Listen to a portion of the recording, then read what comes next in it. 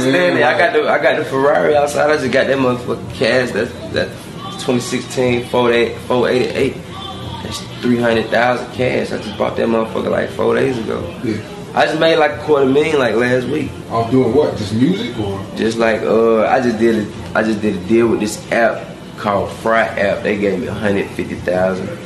Then I did a deal with this sound app company. They gave me 100,000.